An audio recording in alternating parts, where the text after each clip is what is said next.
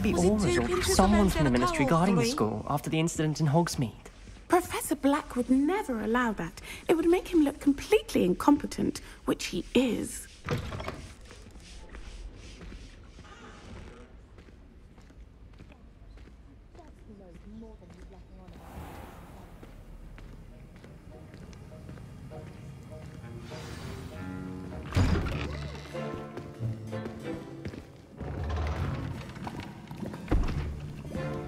Potions is one of the most challenging and hazardous subjects taught at this school. As fifth years, you will be required to reach new heights of both discipline and intellect.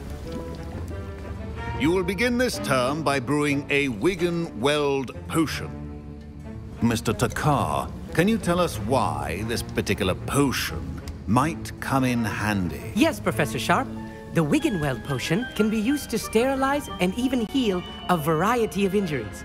It can heal some injuries, but not all. Points for Ravenclaw. Before today's class is completed, each of you will have brewed a Wiggenweld potion of your own. You never know when you might need it. Please begin.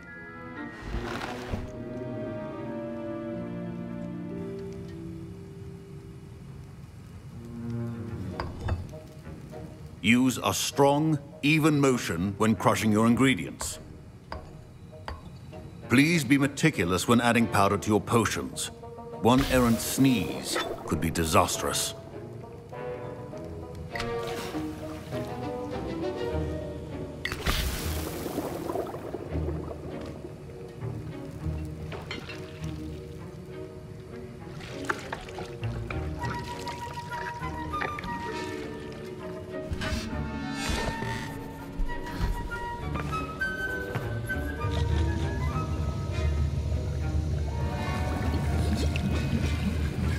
I see most of you have not forgotten how to stir.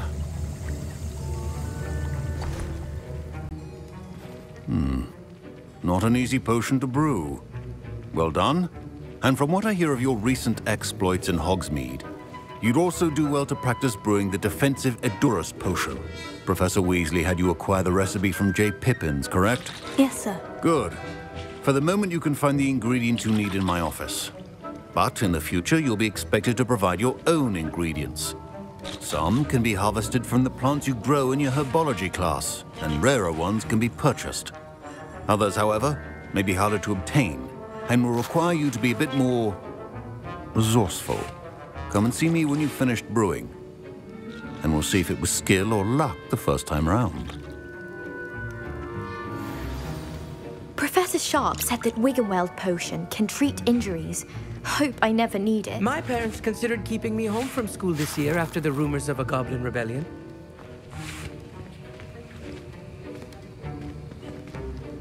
Professor Sharp must have learned a lot during his time as an Auror.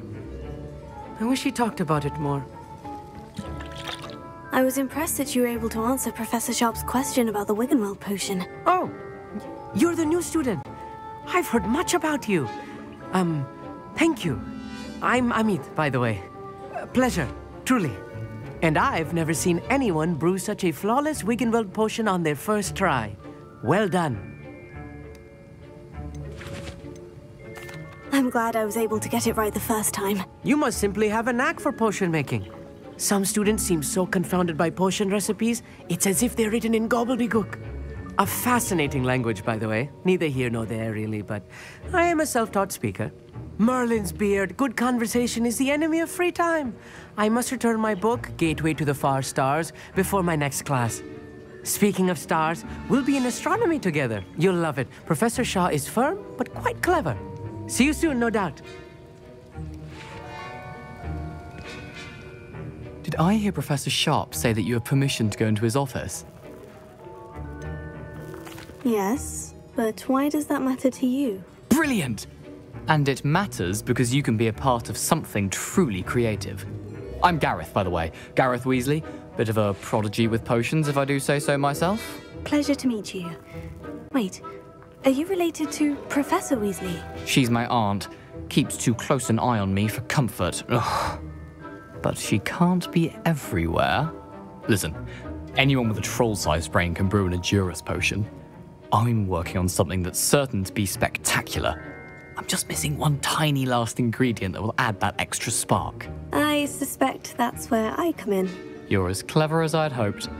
I simply need a single Fwooper feather. As you'll already be in Sharp's office with his permission, perhaps you could grab it for me.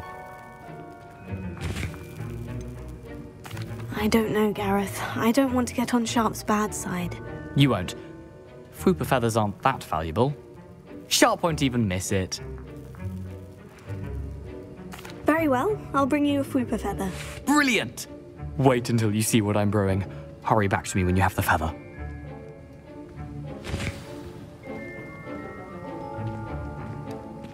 Keep your potion station.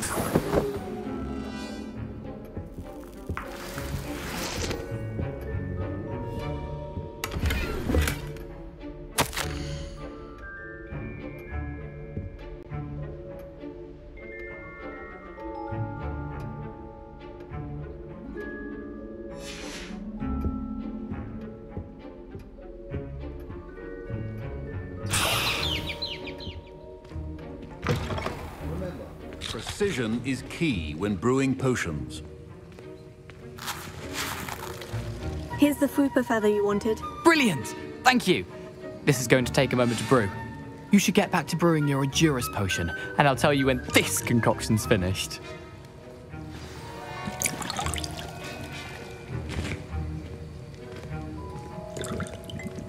My Wiggenweld potion's utter rubbish. Wish I could just replace it with one from J. Pippin's. Don't fret if you run out of ingredients. I simply grow most of what I need.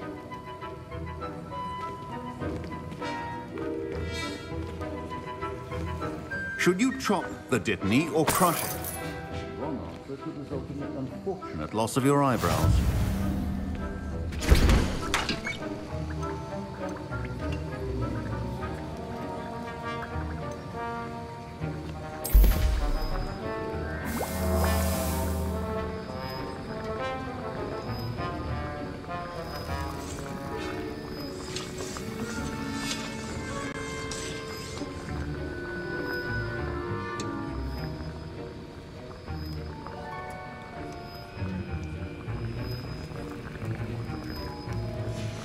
And now we add the mallow sweet, and... That's odd. What's happening? Wait, it's not supposed to... Ah! Get it! Oh! Dragon Done! What happened? Well done, Gareth. What now, Mr. Weasley? Sorry, Professor. That'll be points from Gryffindor, again. Mr. Weasley did not do this on his own. His accomplice will answer to me as well. I brewed an Edurus potion, as you asked, Professor. I'm surprised you had the time. You seemed rather busy helping Mr. Weasley brew chaos. I'm sorry, Professor. I was merely trying to help a friend. Taking responsibility for one's actions does go a long way with me. I shall assume that you've learnt a lesson. As for the work you did today at your own cauldron, I will say you've done well. I confess I was skeptical, given the advanced nature of this class and the fact you're a new student. I'm glad I was able to meet your expectations. A rare occurrence. And you do well to remember that you're not a potions master quite yet. In addition to having a solid grasp of how to combine various ingredients, you should gain an understanding of the ingredients themselves. Pay particular attention in herbology. The plants you nurture there are often essential to the potions you brew here. Now, I recommend that you find a safe location in which to practice brewing. You cannot leave a hot cauldron simply anywhere. That'll be all. I think each of us has had enough excitement for one day. Class is dismissed.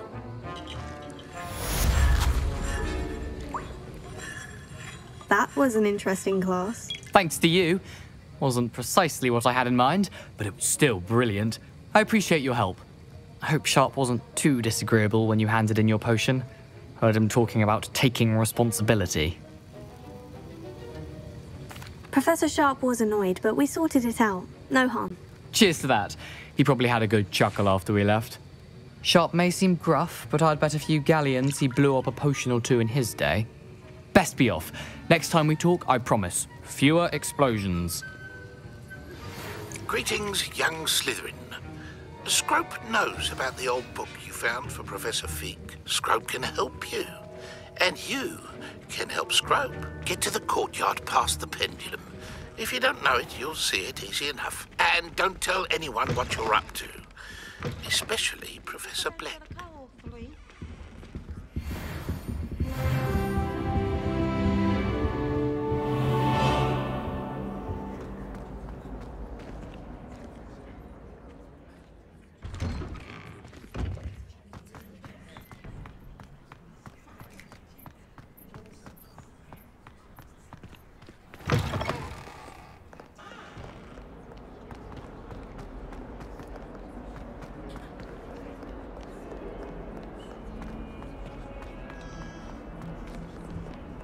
Off on another adventure, are we?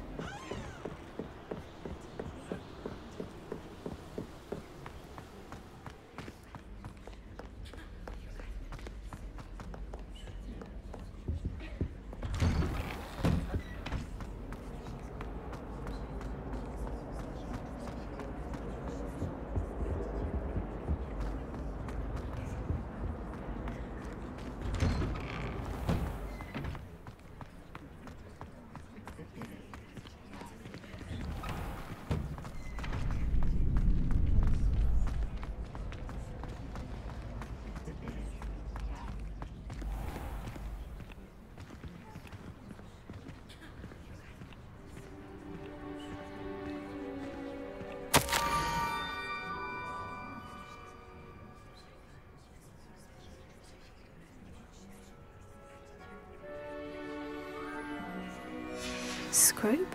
Who is Scrope?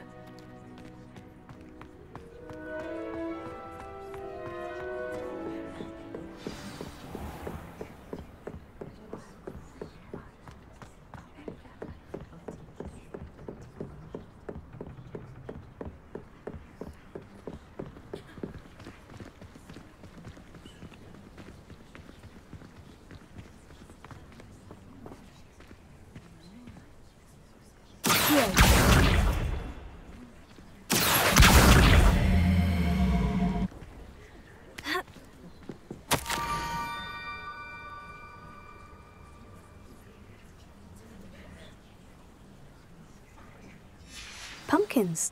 Ah, I think I know just the place.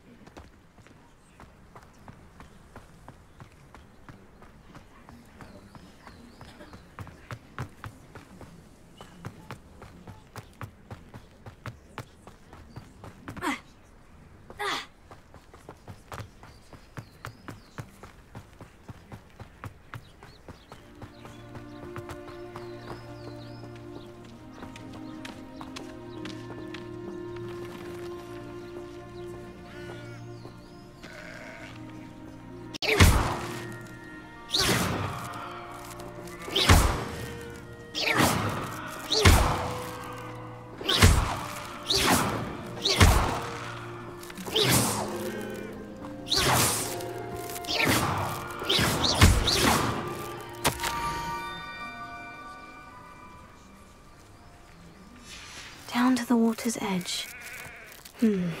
This had better not be a trick.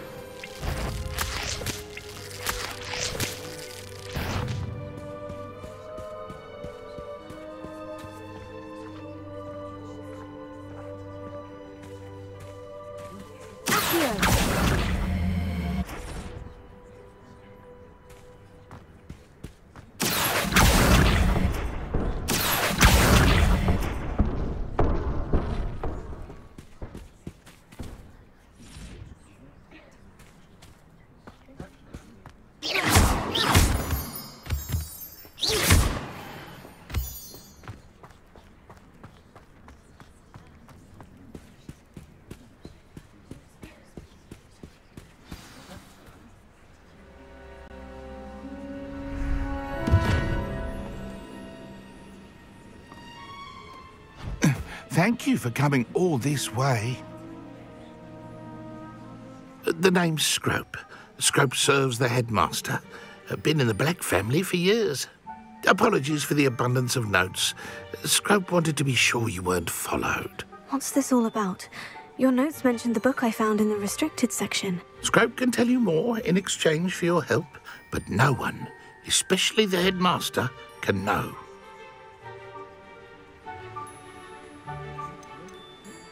Undermining the headmaster and getting something in return. Continue.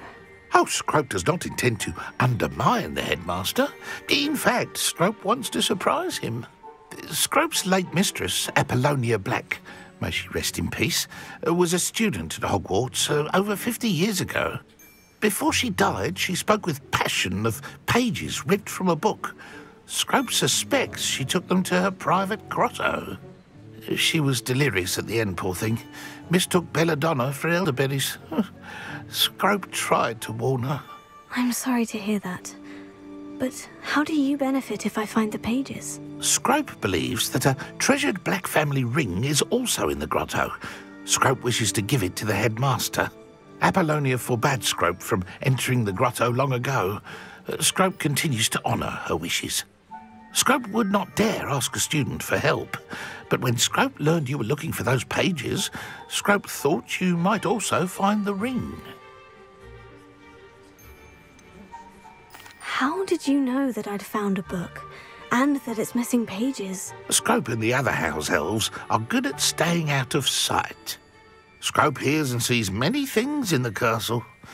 Scrope knows how to keep secrets. Tell me more about this treasured ring. Oh, it's adorned with the Black family crest. The headmaster would be pleased with Scrope for returning it. How did you injure your ear? The Blacks have a tradition of decapitating their house elves when their service is no longer required. One day, dear Apollonia was understandably frustrated with Scrope and got a bit too eager with a cleaver. Scrope was able to convince the sweet girl of his value and now views this small injury as a reminder of her good heart. It seems this may help us both. I shall do it. Scrope is relieved. Scrope hoped the young Slytherin would be willing to help. Take this toast to the grotto just down the coast and place it on the pedestal there. Good luck.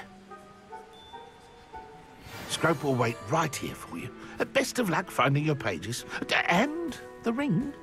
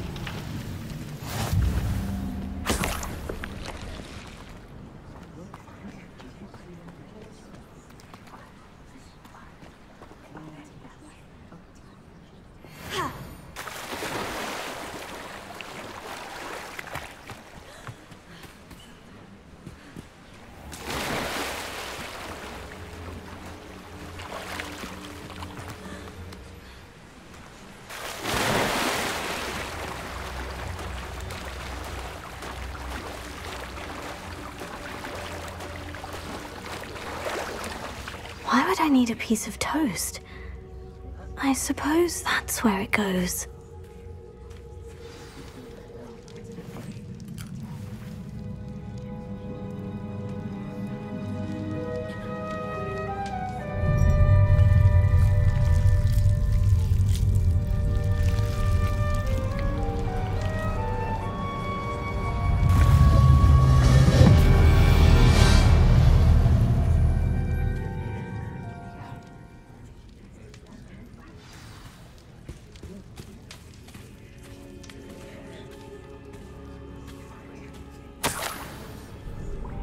Could it be?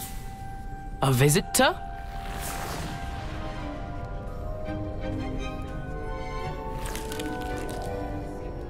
Oh! Ah! Ooh! Ah! The name's Richard JACKDAW. I was a student, just like you, about a century ago. How in the world did you find this place? A house elf named Scrope sent me. Said I might find a black family ring here. Ah. Sorry to say, I sold the ring a long time ago. Poor Scrope. Still holds a candle for Apollonia, I reckon. Can't say I blame him. I stole all these treasures just to impress her. Alas, 'twas to no avail. I thought a secret map I pilfered from Peeves would pique her interest. But she simply rolled her eyes. What would I want with yellowed old pages torn from a book? Not my finest moment. I'd like to have those pages if you don't mind. They're not here.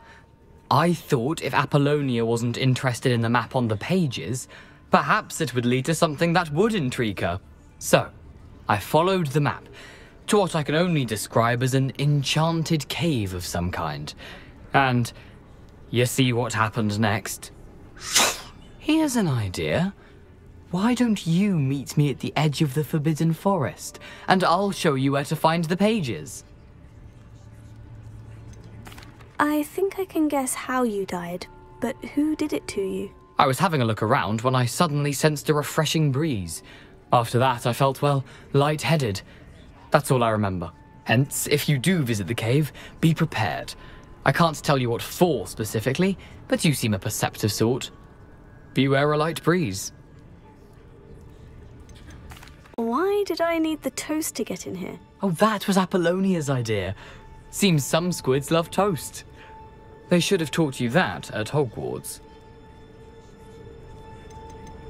How is it possible to steal from Peeves? A poltergeist? I didn't steal the pages from his ghostly form. I merely found them in his wake of destruction.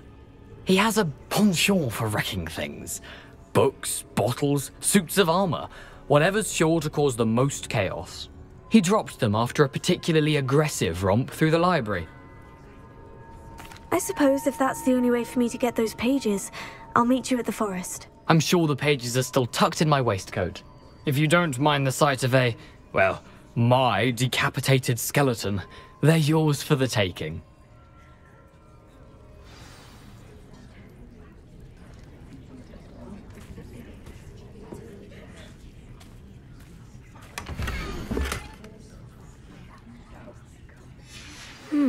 A map. It doesn't appear to be connected to the missing pages. Best hang on to it for now.